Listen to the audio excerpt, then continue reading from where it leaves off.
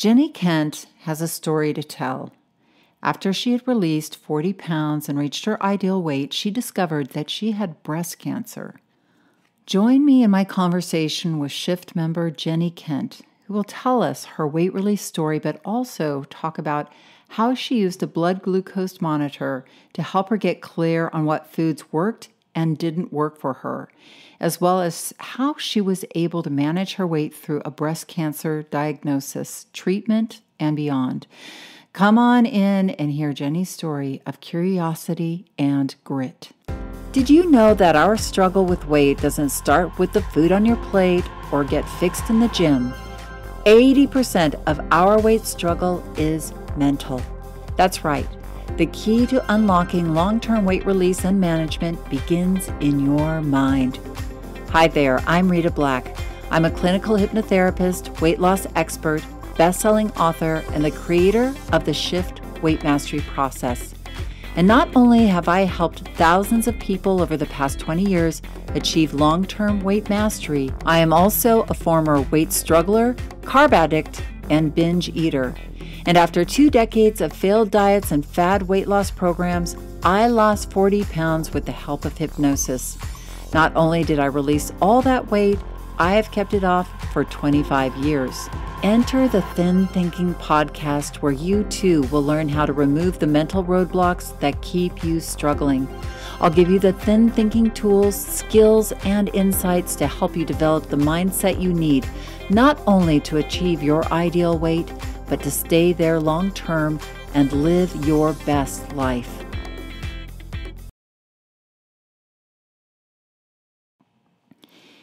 Hello there, friends. Come on in. I told you that I was a little overwhelmed by September because I had had so much going on, but it has been such an amazing month. And I want to thank you all for the warm birthday wishes and your responses to some of our podcasts this month. Thank you. I have my free masterclass coming up this Wednesday, the 28th of September, 2022. And it's called How to Break Through the Weight Struggle Cycle So You Can Lose Weight Consistently and Permanently. The link is in the show notes, so sign up now. It's your last chance to get in. And now here's what we're talking about.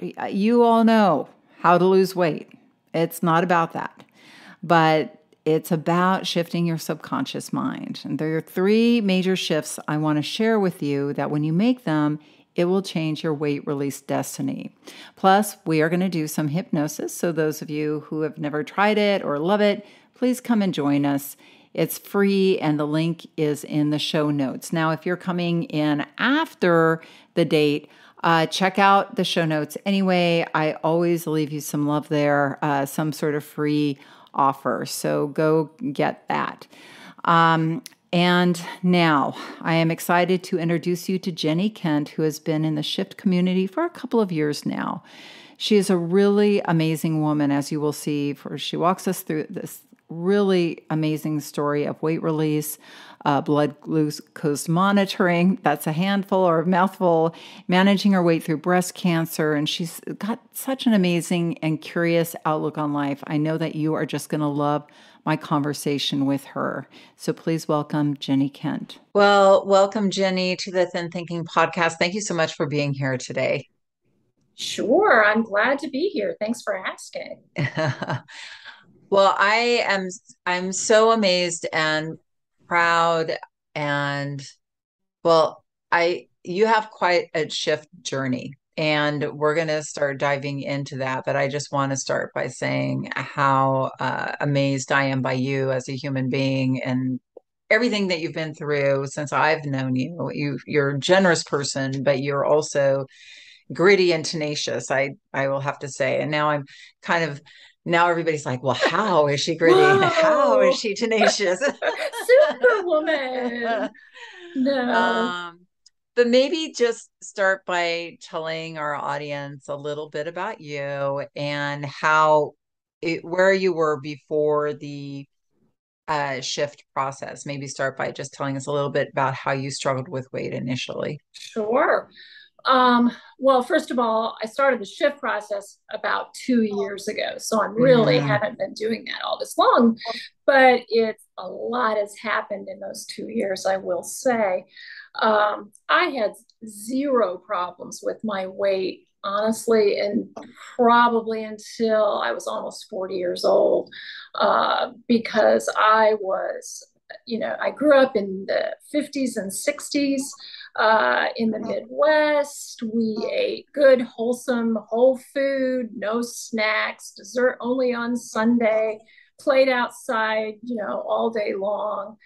And then as a teenager, I was a very serious ballerina, and I had no trouble maintaining my weight. And that pretty well carried over into, early and middle adulthood. I didn't start having any problems now in retrospect, thinking about it, till I started teaching my daughter how to bake. And that was when I was about 40. And we Oh, would start. interesting. Yep. And we started making all of these delicious homemade goodies. I would make some of that when I was growing up, but not to the extent that I did. And I started overeating carbs in a big way, and being less active with my busy children.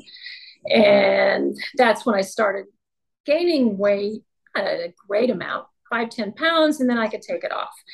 Well, it wasn't until I became menopausal around 50 that I really started having trouble getting it off, but I could still, cut way back on carbs, cut back on calories, increase my steps, um, and I could take it off to the extent that I wanted to, never being as thin as I was when I was a very skinny ballerina, but just in the 120s, and I'm 5'6", so just fine.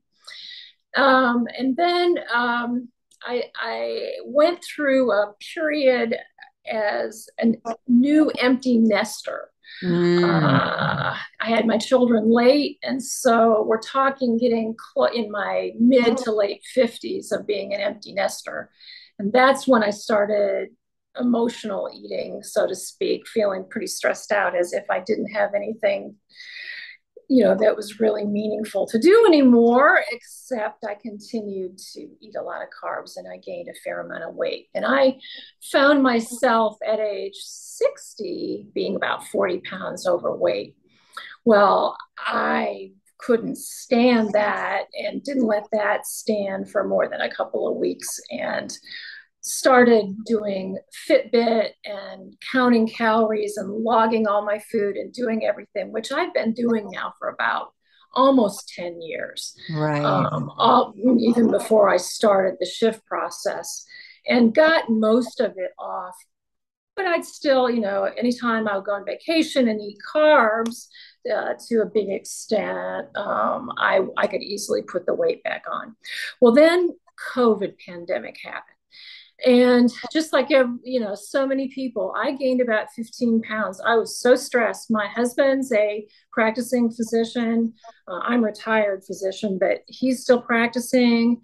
My daughter's a practicing physician, so is her husband. They were being exposed, and I was terrified of what was going to happen. And I was just eating nonstop and gained about 15 pounds. And then I got this email about the shift and inviting me to do it. I had looked at the book, hadn't really done the program at all previously, but here I was stuck at home during COVID, and it was a perfect time to do it. So in October 2 years ago, started the shift, started getting the daily emails and doing the daily hypnosis, and really continuing kind of what I'd been doing as far as counting calories and logging my food, but up the exercise some. And but mostly I was doing that daily hypnosis and really committing to doing it. And it almost seemed like magic that it's very easy to stick with the program by watching or by listening to the meditation that focused me in the morning and the hypnosis at night. It was so relaxing, ended up being one of my favorite parts of the day. what didn't get to participating in Facebook and all of that, but I looked at everything.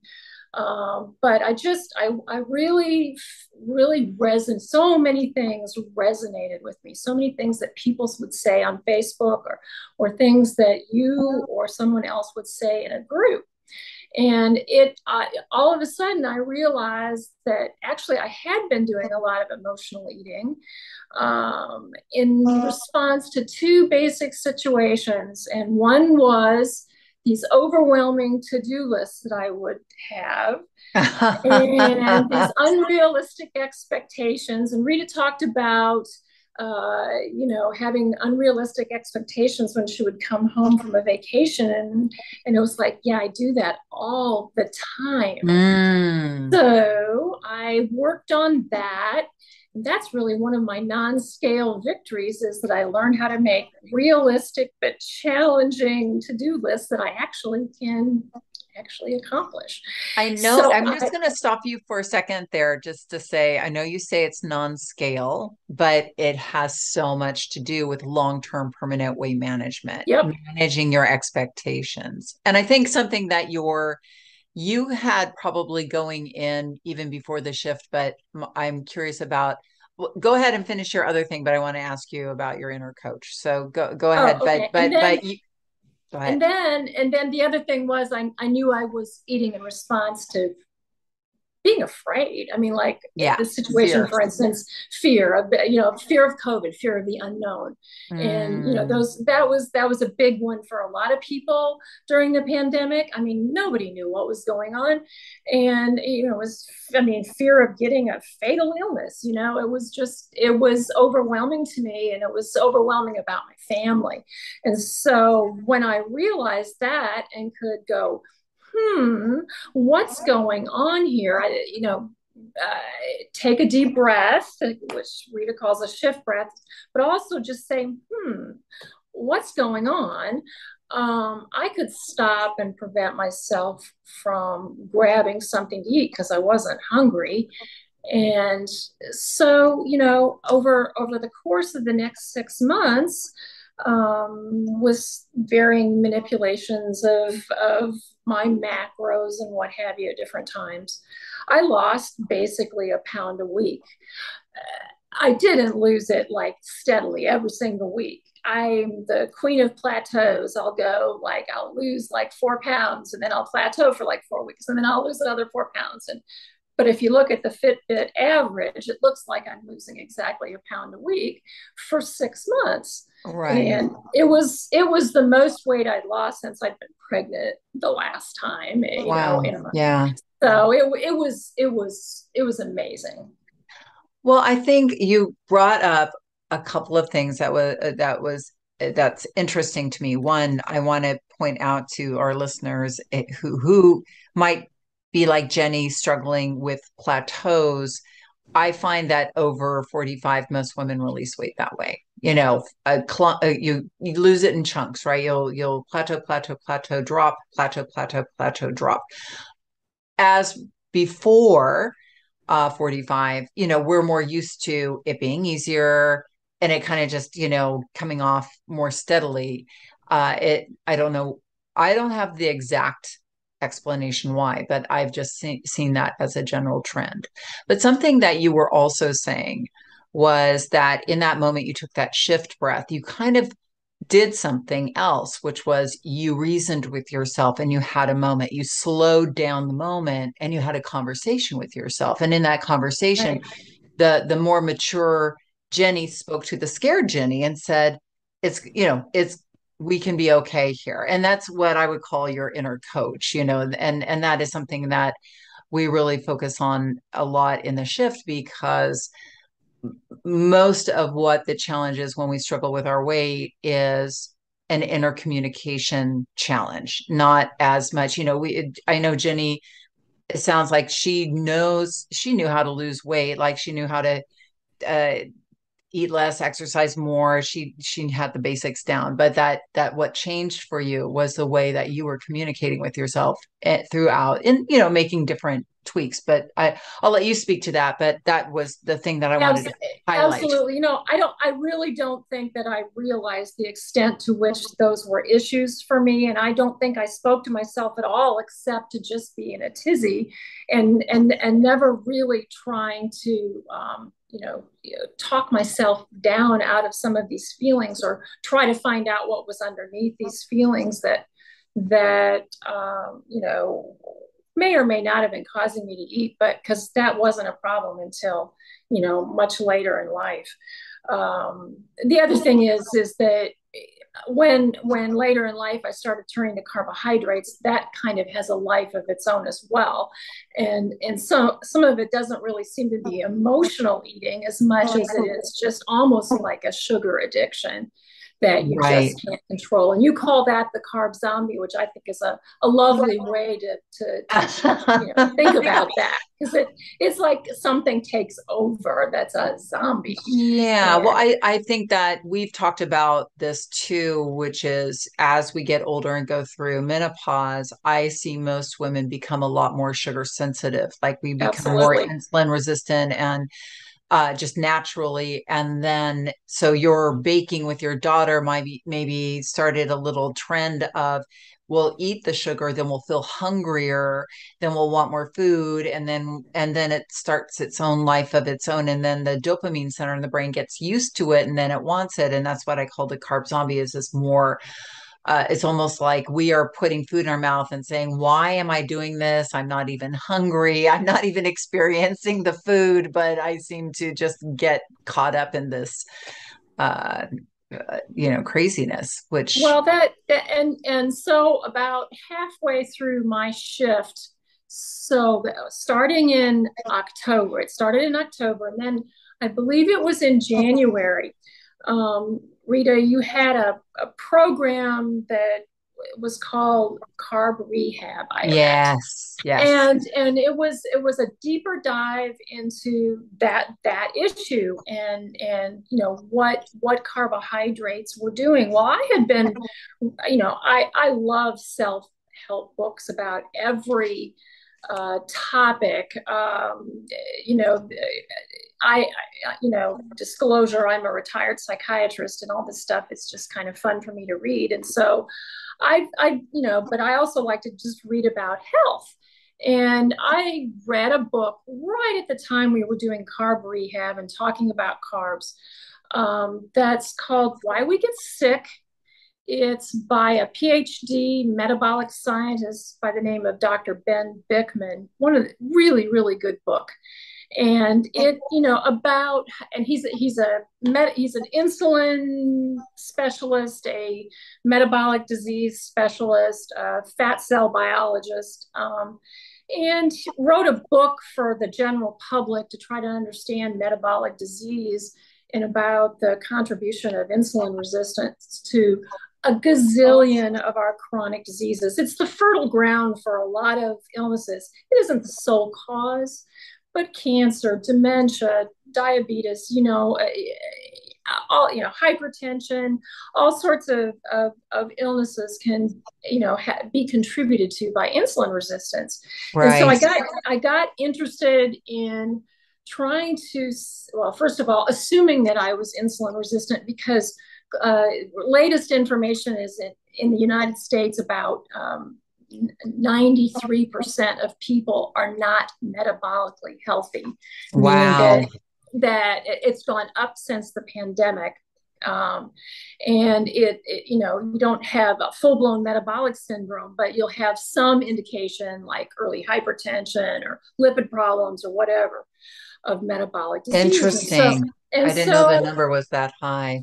That's that just came astonishing. out. And so I assumed that I was insulin resistant, and you can't, there is no such thing as a continuous insulin monitor, but there is such a thing as a continuous glucose monitor that diabetics have been using for a number of years. And now there are some young startup companies that are trying to help you get healthy, and they prescribe these continuous insulin monitor or glucose monitors to help you manage your blood sugar and your blood sugar spikes to keep your blood sugar down, which means that you're keeping your insulin down. Right. Well, so I started at the same time as carb rehab doing this continuous glucose monitor. And I found out all sorts of really cool things. First of all, that I wasn't a diabetic, which I didn't think I was, but that my blood sugar would spike way more than I thought it should, uh, to all sorts of foods that I already knew I would get super hungry afterwards a lot sooner than I thought, like a banana or like a big Hmm. apple or like oatmeal or even a piece of bread or crackers or Right. what have you.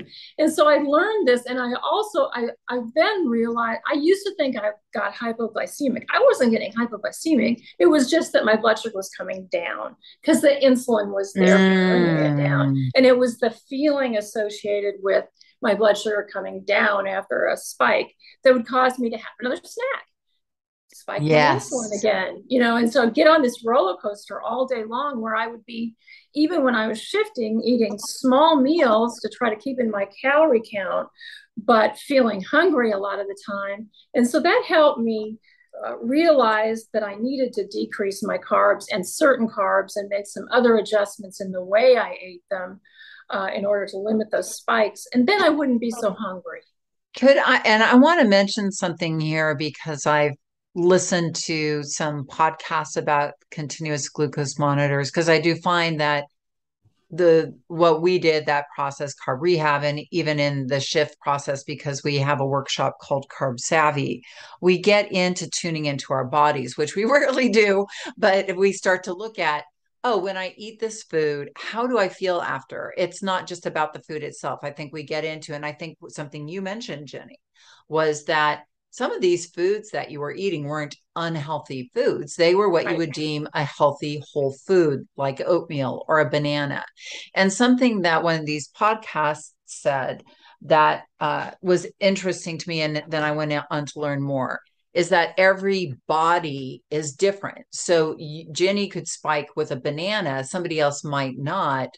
And Jenny could eat ice cream and it wouldn't spike, but that other person might spike with ice cream. Right. It's So your genes, it's your gut microbiome, metabolizing things differently. There are all sorts of variables, yeah, which I don't so think it's that we not have a a way of know, there's but, not but across the board like don't eat right, this, do eat that. And right, that's why it's so important to um, for us as people who are really tuning into our weight and having a more powerful relationship with food, to really start to look at it not from good or bad, but what does this food give me? And so you got a clearer insight into that. But if you can't afford to do a blood glucose monitor, because I think they're a little pricey. I don't know what they cost, but they're pretty pricey. yeah.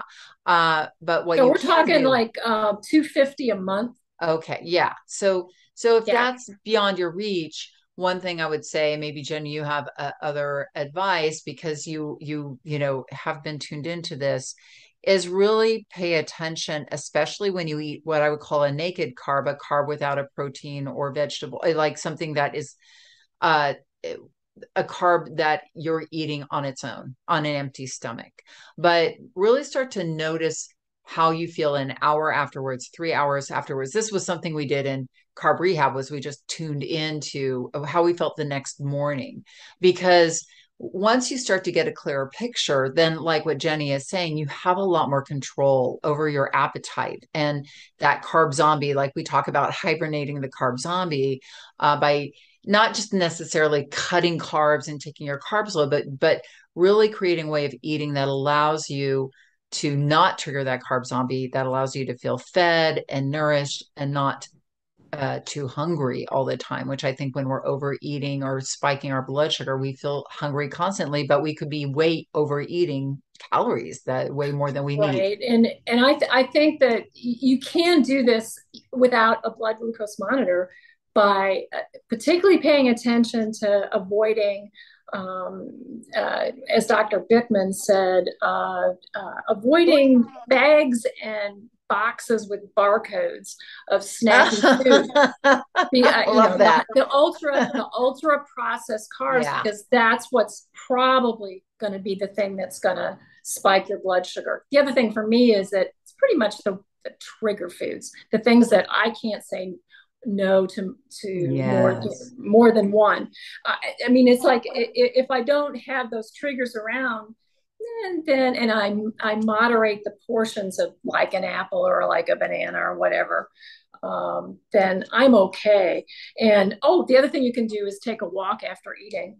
Your muscles take up glucose Yeah. without needing insulin, and then you won't have as big of a spike. There's other little things. There's a woman called the Glucose Goddess on Yes, and she's got a Instagram, and lot of she's got a book. hacks. She's got a Hmm. book, Glucose Revolution, and she's got a lot of hacks. And so none of it requires a continuous glucose monitor. But it was just fun for somebody who's kind of a sciencey nerd and Well, stuff. So absolutely. And I think that, with the shift as well, we focus on data because data helps our brain calm down when for we're sure, emotionally run. And so having this extra piece of data, even though this might not be something everybody goes and does, for you was helpful just to kind of right. get things in perspective for yourself. So So cool. that helped me, and I just chugged along, and over 6 months, just pretty, within the realm of plateaus, steadily lost that weight that I wanted to lose. And I found myself at the end of April 21, at my what I considered my goal weight, ideal weight, whatever you want to call it.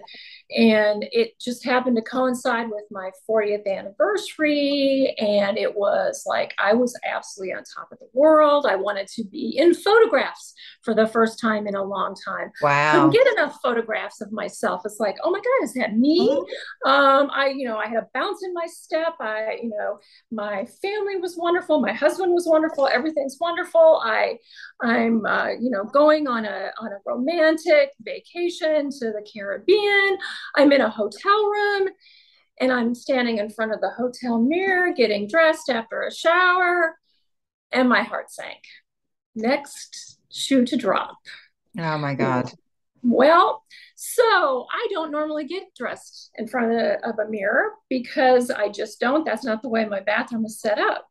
And so I was at this hotel and raised my arm to put my arm in a sleeve, and just happened to see a little depression in the underside of my breast. And I'm a physician. I wasn't, like looking at this through rose colored glasses, like, oh crap, are you kidding me? I mean, I have, really, other than having been mildly overweight at times in my adult life, but not dramatically, no risk factors for breast cancer. And I was absolutely shocked. Well, within days, I was back home getting a breast biopsy, and of course had early stage estrogen positive breast cancer. Thank God it was early stage.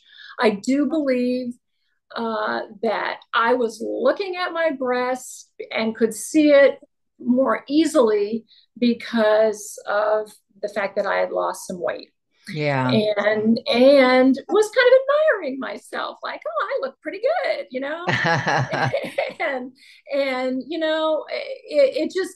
it was what it was. It was for a period of several weeks pretty terrifying because you don't know what the pathology is going to show. You don't know until you've had the partial mastectomy what you're going to look like afterwards, or if it's going to have spread out to the lymph nodes, whether you're going to need chemo, what you're going to need. It was about 6 weeks of a lot of uncertainty. And I really truly, I did not completely freak out, because I honestly had really started to be able to talk to myself and kind of not catastrophize. I think because um, of some of the techniques that I had learned in talking to myself about my weight and in the shift. I really do believe that. Right. And my family was fantastic. My children came from out of town at different times and were always available to talk to me on the phone when I needed, talking down. But I can assure you, in the past, I would have eaten myself into oblivion, and I had that wasn't anything I wanted to do. I was absolutely determined that this was not going to mess up this wonderful bounce I had in my step about what I felt like in life right now. So I got through the surgery. It wasn't fun. I, got through radiation, which was a body slam that I wasn't expecting. You don't have any energy for a while, and it's not fun. But your immune system's kicking in, and that's why you feel like that. And then Wow. started a medication that I'll be on for years and years, an estrogen blocker called an aromatase inhibitor. And it should, in all likelihood, give me a normal lifespan. There's no reason to think it won't. And so now I don't go every day and thinking about my breast cancer. I just don't. I'm just living life and dealing with some side effects from this medication, but trying to navigate, life on this medication. It causes you to have a little mental fogginess. It causes some metabolic changes. I mean, you're basically doing away with estrogen's made in your fat cells too, and other, this prevents androgens from being turned into estrogens, and so you have zero estrogen, and so there are estrogen receptors, and I'm sure that has something to do with the metabolic changes.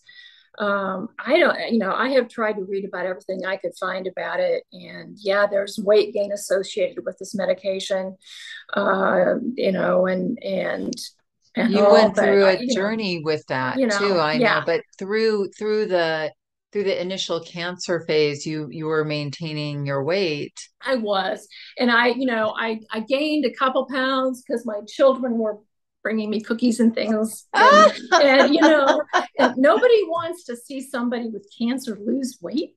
And Yeah. so, and it was like, okay, I'll eat some cookies. And so, but I got that right back off. It was just when I started on this medication to block estrogen, after the radiation was done, that I started to put on a little weight, not a lot, um, but enough that it bothered me, 8 pounds maybe. Yeah. And so it was like, I'm going to get this off. So I've been trying all sorts of things. Again, the inner scientist in me has been trying to find ways, cutting carbs, cutting more calories, doing more exercise, doing everything I could think of. Well, I was not having any luck getting the scale to move down. And my breast surgeon said, I have a bunch of patients in the same position. And the only thing I've seen is for them to have a 6 to 8 hour eating window. So intermittent fasting. So about a month Mm. ago, I started doing that, and I've had excellent success. Time will tell if that will last, but I've lost most of that weight now that I put on. So I'm pretty pleased with that. Right. Yeah, and we were talking about before we turned on the recording if that has because intermittent fasting allows you to regulate your hormones to a certain degree, uh, Right. and your blood sugar. If having done that allowed that one just that extra weight that you had probably released maybe to even drop off. I mean, it's hard to Right. tell, but Right. it's Right. yeah. But it's Right. fascinating and it's what I hear from your story, and this is why I pre-coded our conversation with the fact, like, listen to the amount of grit and tenacity you had with your commitment to not just your weight release, but to your health and to your well-being. And I think Jenny, uh, she, she is a doctor. She is somebody who reads things, but I do encourage everybody to read about get curious about other aspects of your health other than just your weight, because I do think it does help you on your weight journey to be armed with additional information about blood sugar, about uh, all the different factors of I mean, and I think the what was the I'll put a link to that other book in the show notes. What was the name of that Yeah. book? Oh, Ben Bickman's book, Yeah, Why We Get Sick. yeah, Yeah. Ben Beckman. Yeah, because I think And then I think then the glucose goddess's book is Glucose Revolution. Glucose Revolution. Okay. And I don't agree with everything that she says as far as the No, and I've science heard her behind it, speak. but there's still Yeah, a lot of she's hints, hacks, so to speak, yeah, she's that a are helpful. fascinating person. She's a layman. She's not a doctor, and she never struggled with her weight. She's French. She um just got she had her own illness, and she Right, realized that she got a glucose monitor, and it helped her. I'm not, maybe you know what her illness was, but it helped her with her digestion, and it helped her kind of correct whatever the illness was. And that's why she got so into it, because she was, and then so she shows the different and she does have some worthy hacks to look at as far as managing your right. I mean, appetite there are a and lot of the more mainstream people that are recommending the same hacks. So, but again, all these things can be done without a continuous glucose monitor. And again, I think when I first started the shift, it was all about the number on the scale. Still, the old diet mentality. And yeah, I think then in my evolution through my cancer diagnosis and everything, first of all, I realized before even that it was never about a number on the scale. It's about how I felt about myself. And I was yeah, feeling so darn good. And I still do feel good about yeah, myself. And then it also evolved into, well, I need to be doing certain things because of my health. I had never considered myself to have a major health problem. Well, obviously I did. So, so now it's about how I feel about myself, how I talk to myself, and about health and longevity. And it's yeah. not at all about the number on the scale. It hasn't been for a while. Yeah.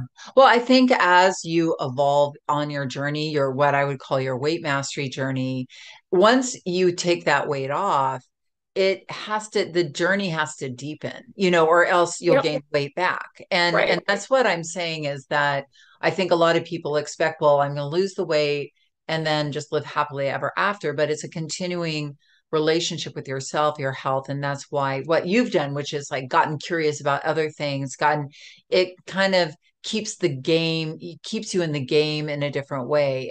Right. And I do believe, for especially us women over 50, 55, longevity really does start to get a little more interesting, and getting curious about that. And I certainly know for me Right. that And I think that's many part of of the us have journey. the role in our family of making sure that the rest of our family are healthy and Yes.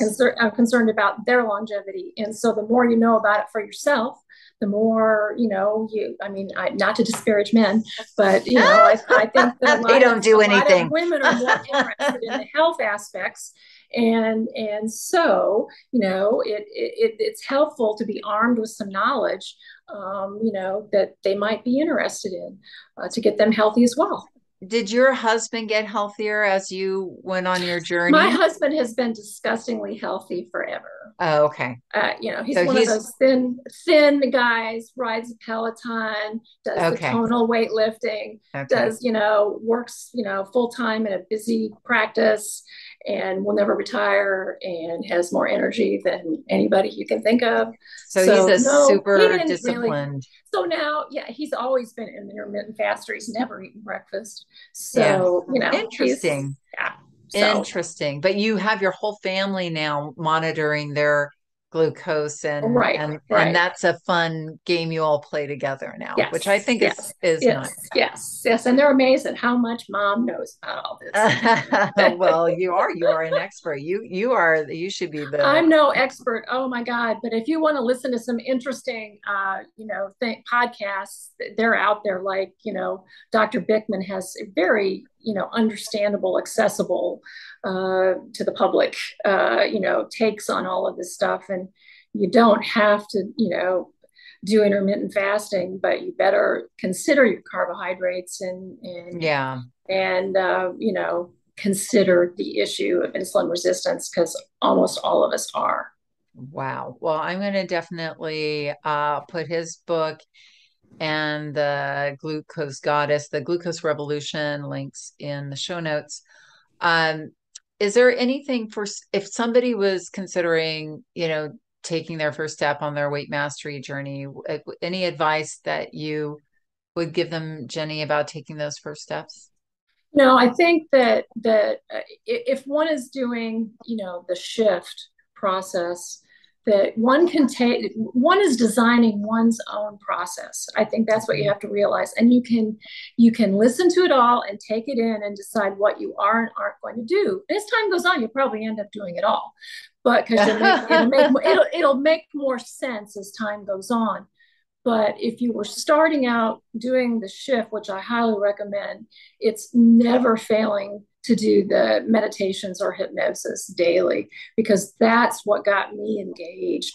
And in the process, I'm Mm, absolutely convinced to begin with it. There's parasympathetic and all this stuff going on.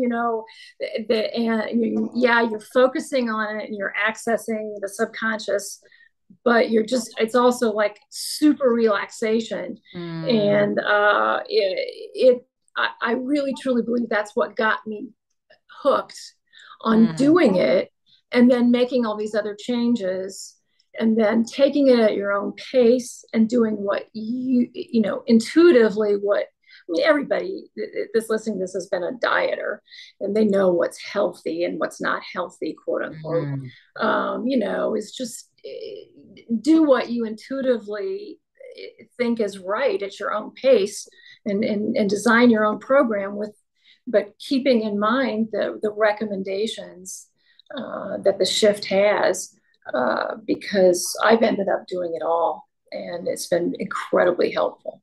well, thank you so much, Jenny. It's been so wonderful to have you in the community too. You've been such a champion for other people, and Jenny will be a coach of the upcoming shift in the fall. Um, Thank you for your time today. This has been Sure. really great. I really love talking to you. You're so curious about so many things. I'm a It's little long-winded. I apologize no, you're for not that. long-winded. You kept it fascinating. I'm telling you, it is, and I really admire the way you went through your cancer diagnosis and all that whole process with such grace. And I'm sure you are very proud of that journey as well. It's so scary to get something like that and to get to the other side. And I want to thank you for being an inspiration for other people who may have just gotten a diagnosis or, are afraid of something like that. Uh, Absolutely. But who amongst us is not going to have to deal with some major life issue yeah, that's stressful? And, again, learning how to listen to yourself and